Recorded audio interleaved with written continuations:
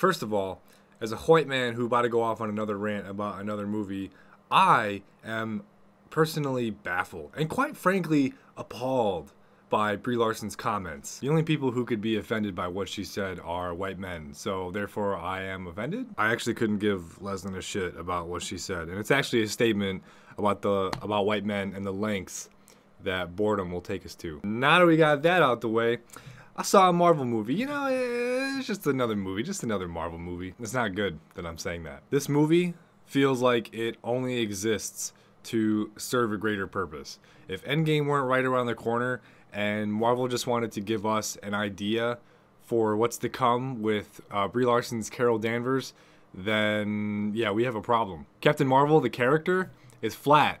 There's no change that occurs.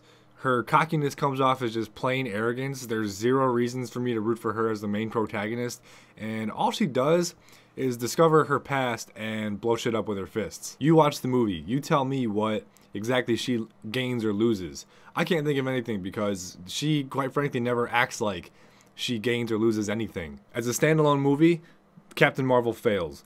If Endgame weren't literally right around the corner and Marvel just wanted to give us an idea of what's to come with Brie Larson's Carol Danvers, then 100, this movie is dog shit. Captain Marvel somehow ended up as the flat character.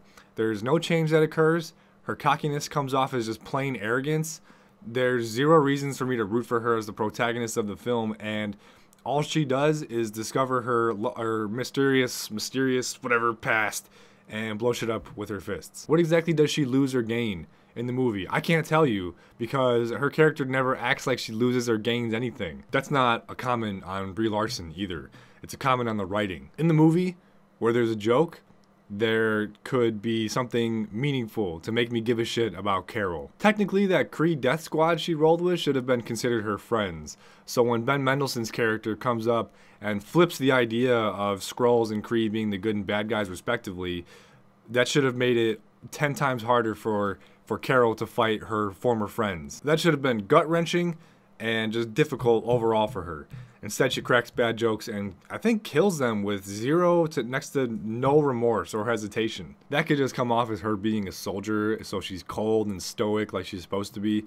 But you can assume the same thing I did, and that, like the rest of the entire story, it was just shitty writing. I will make another Marvel example of one of Marvel's problems.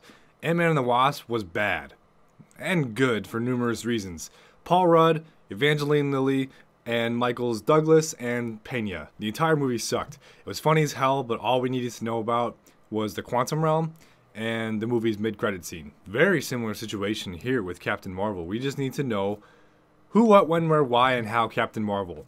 But for Avengers Endgame, not her own movie for some fucking reason. Sam Jackson was good. I thought he was good. I like that he was actually the comedic relief over Carol because, you know, he was actually funny. The de-aging tech Marvel has too, by the way. That is incredible. I've seen it like, we've all seen it like 2 or 3 times, Morty. And the fact that he lost his eye to that stupid cat thing, yeah, I know the internet is blowing up about that. No comment. Now, Talos, the Australian Skrull, was the best part of the movie. He starts off as the villain because that's how Carol's flashbacks make him out to be, but Talos does something that no Marvel villain has ever done before, ever.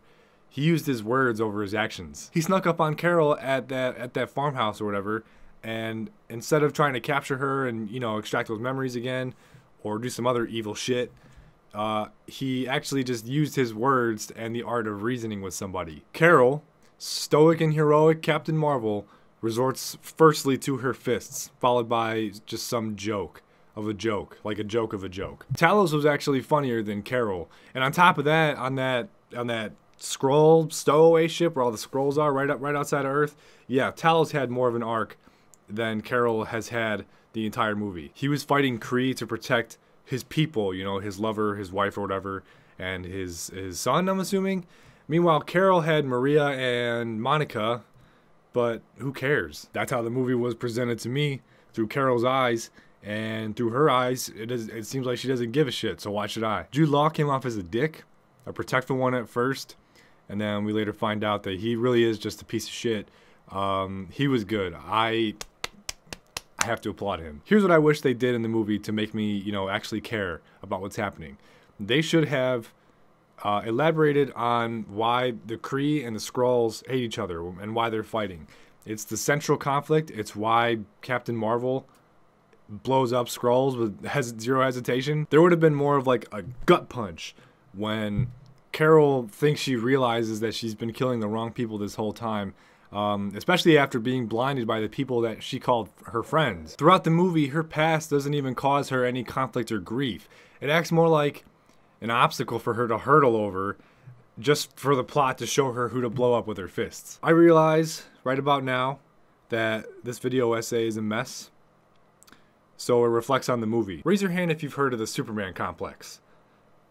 It's probably a bad question to ask. Basically, Superman is boring because he's invincible, he has all the powers, he's like moved planets, so it just means he's boring as a hero. He can be, unless you give him a good weakness, a good story. Kryptonite, in and of itself, is literally the greatest metaphor for weakness. Everyone uses it, but it is never a great Superman story. The difference between Captain Marvel and Superman is Captain Marvel is not invincible, but she might as well be. She bleeds and all that, yeah, but she rips through an entire fleet of alien spaceships like they're tissue and comes out without a single scratch, without earning that big moment. If we had seen Carol struggle to beat someone, struggle to maybe save a civilian on that train fight, struggle to cope with the fact that her entire understanding of Kree life being flipped on its head by a Skrull, if we had seen Carol struggle just one bit, I might have actually given a shit about her. I may have actually thought to myself, ooh, wow, what's gonna happen next? All the feminist stuff surrounding this movie, I didn't really pick up anything strong in it, but it doesn't matter if you're a male or a female. Any compelling hero is going to struggle. There was that one scene that, you know, Carol and Maria are talking about how all the men put them down and how they told them that they were never going to make it. I actually enjoyed that scene. It was one of the few triumphs that Carol and or Maria had in the entire movie, and also possibly the shortest one. Wonder Woman, in Wonder Woman, was oppressed by every man she encountered thanks to the 1940s. She had struggled with knowing if she was truly a god or just a mortal amongst mortals. She didn't care about any of that the second she saw what humans were capable of, and she actually dared to face unknown odds in spite of that all.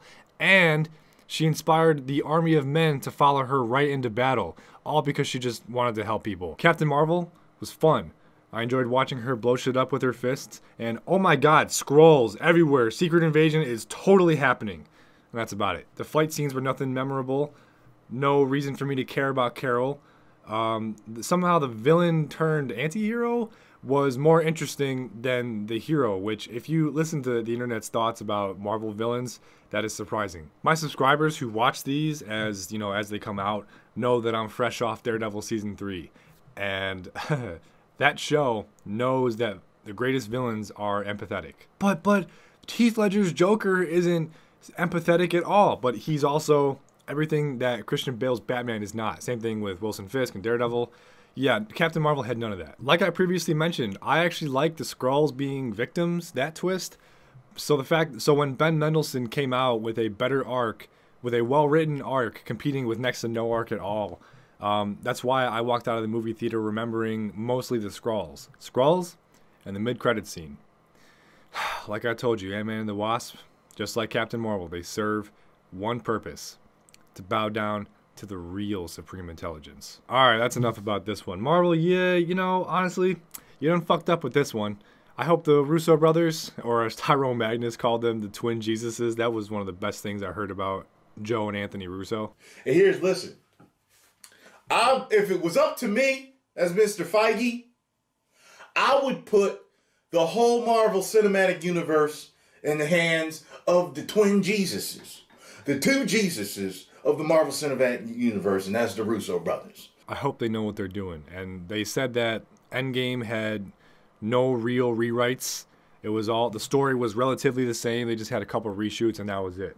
And it's going to be 3 hours long, and that's going to be fucking lit. But this movie sucked. I didn't like it. It was fun, and that's about it. You guys, thanks for watching. I hope you enjoyed my white male opinion. And, that's so tough to say with a straight face. Thanks for watching. We'll see you next time. This is a salute to this bad movie, which I will never watch again. Probably. Now that's all I have for you. Thanks for watching. I hope you enjoyed my white male opinion.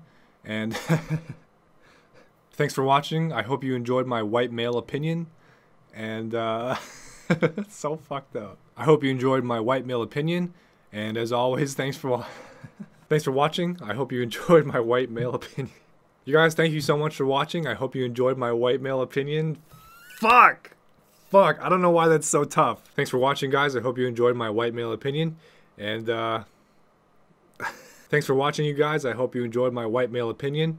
And, you know, if you like it, don't forget to subscribe and all that fun stuff. And, yeah, subscribe to see more of my white male opinions.